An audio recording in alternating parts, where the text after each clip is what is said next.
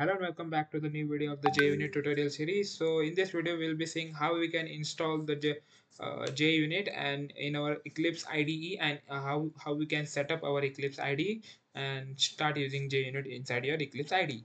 Right, so first of all we need to download the Eclipse IDE and JUnit. Okay, so for that you will just need to go inside your Chrome, open up the new tab and write download Eclipse for Windows 11 or the any Windows that you are having. So you first the official page from eclipse.org comes, and just click on that and just get Eclipse IDE 2023-03. This is the version that we required.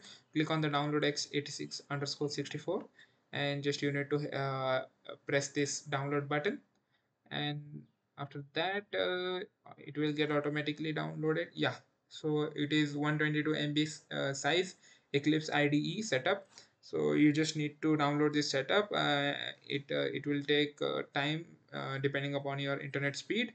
If it is good, then it should get downloaded pretty quick. Okay, so after downloading this setup, just let the setup be finished.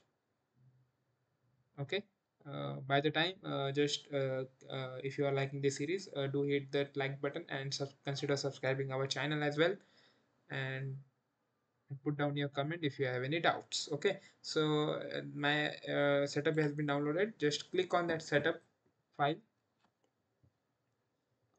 Okay, so wait for some minute, let the setup run. Okay, okay, the Eclipse installer by this company. Okay, wait for a minute.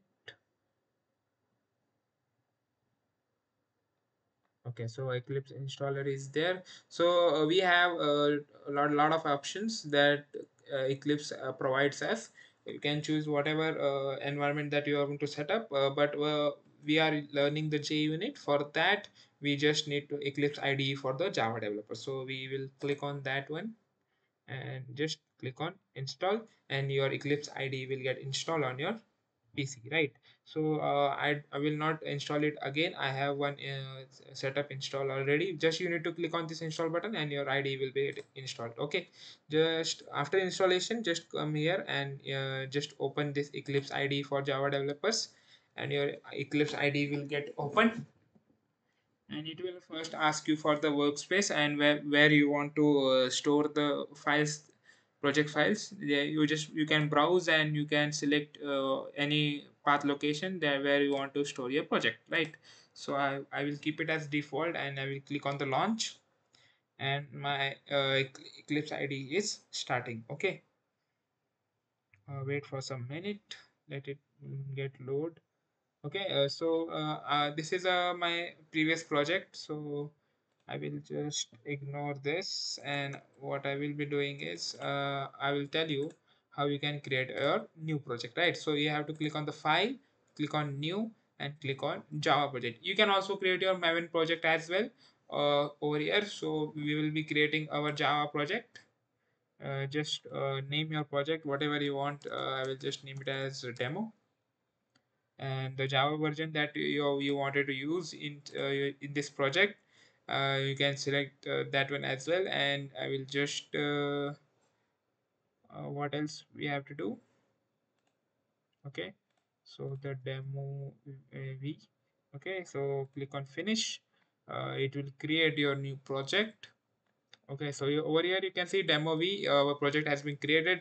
Just click on that, just click on src, and this is the class. Okay, so this is the Java system library, that is Java 19 that we are using. And after that you can just click on the right click on the src new class, and using this you can name your class like anything that you want, demo here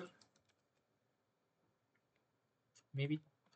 Okay, and just go ahead and finish this, and one Java class will be created over here. Okay, so now the rest of the thing will be same.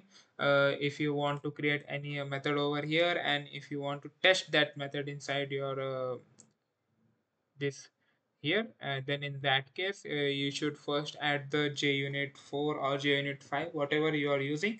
Just you have to add the dependency for that, right? And just this is the JUnit 4 dependencies or the files that we require.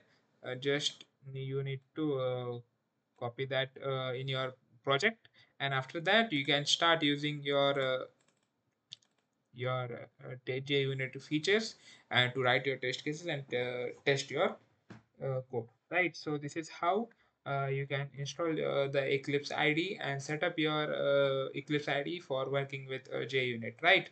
So thank you for watching this video, and I will see you in the next one.